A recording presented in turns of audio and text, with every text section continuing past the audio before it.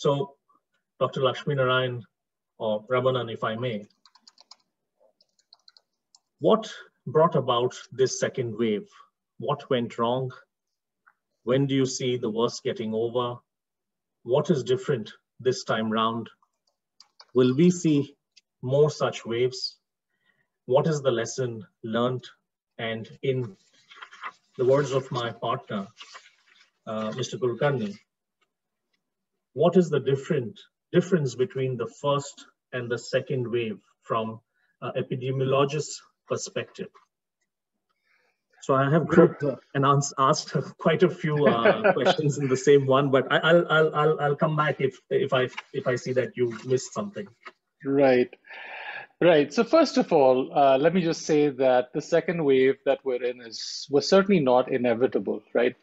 So a year ago, we had a severe lockdown, and that was because the system was unprepared. People didn't know about the disease, and it was hard to communicate how serious the situation was. And in order to do that, a lockdown at 500 cases was really the only thing that could be done. And it was imposed to allow us time to prepare. Us as individuals, the health systems, for governments, everybody was unprepared.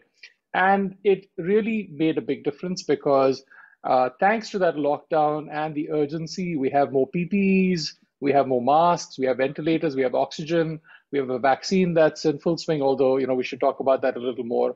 But after January, a sense of complacency set in, which is driven by some notion that the disease was really gone. And there was a lot of, chest thumping about how we've done a great job and so forth. And today we see this is not the case. And in fact, in January, and I quote, this is an interview with the Financial Times, and they asked the question about what do you think will happen after this, and why are cases so low? And I basically said, listen, further moves towards normalcy, such as reopening schools and workplaces, could be accompanied by another uptick in cases as individuals without immunity are exposed to the virus. A lot of this is in the rearview mirror, but that doesn't mean we're done and dusted yet. We have an artificial situation in which we've reached an equilibrium, but if we went back to normal, then there's a lot of room for cases going up. So end of quote, and that is exactly what has happened. So what is happening right now is not surprising at all. It is simply it's poor science, poor judgment, hubris, and all of these coming together. And I wouldn't just only blame government. I would say it's everybody. It's society as a whole. I think we've been poorly served by the narrative around this. And, to make predictions about this doesn't require a deep degree of scientific knowledge, right? In the sense that there is something very fundamentally simple about this. You have an entire population. It's a virus that none of us have ever experienced. So some people are infected. It doesn't take rocket science to say, well, the others, what about the others? Why did they get infected? It's only a matter of time.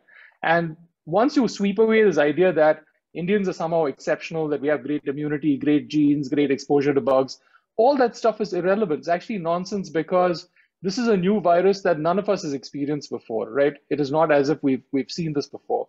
So once you start with that starting point, you can pretty much, each of you individually, see where the situation is going, which is until everyone is either exposed to the disease or vaccinated, or a substantial number is at least, till we get to this notion of what we call population immunity, we're basically in this game for the long haul. Now, but I'll stop there because I'm sure we can play around with some of these themes, but this is the base story, and this base story has not changed since last March. If any of you wants to go back to an op-ed that I wrote in the New York Times at the end of March, and I looked at it recently and I said, that story just did not change. We are particularly vulnerable because we have a population that has high degrees of hypertension and diabetes. And in fact, when we look back at this COVID, 20 years from now, we'll realize that this was actually a disease of non-communicable diseases. It was a disease that affected you if you were hypertensive or diabetic, or had chronic obstructive pulmonary disease, or were obese. If you didn't, then you were largely spared the worst effects of this virus.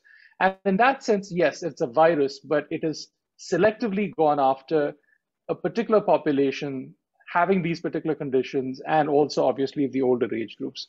And the last thing I'll say is that once we have adjusted for age, and once we have adjusted for comorbidities, and we have more data than anyone does in the world, there is no difference between people in India than people in any part of the planet. And the places that appear to be better, whether it's Pakistan or Nepal or Bangladesh, are simply undercounting stuff. It is not like that they are much better than where we are either.